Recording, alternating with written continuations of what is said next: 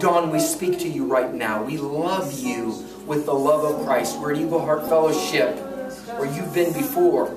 And we're praying for you tonight. We declare and decree every sickness, every infirmity, every demon of bondage is broken right now. You are not alone. The body of Christ surrounds you with the prayers and the love. We release angels. We declare the spirit of divination and witchcraft that's been deployed against you from the enemy's camp.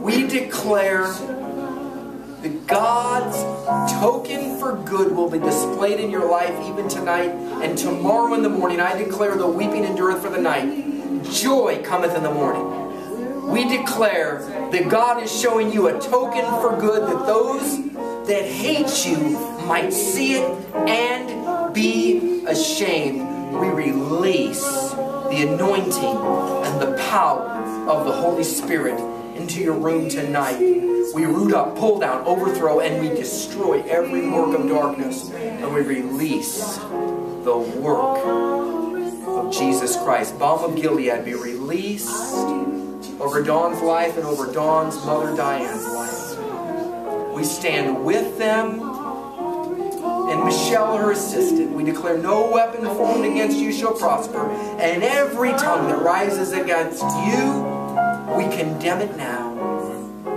In the name, the greater name of Jesus. For it is written, every knee shall bow. Sickness, disease, depravity.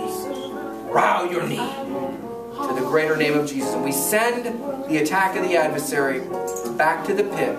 That it harms not the senders, but rather that the senders would be sent angels, that they might be saved. We declare household salvation to every coven, every witch, every warlock. We declare salvation released.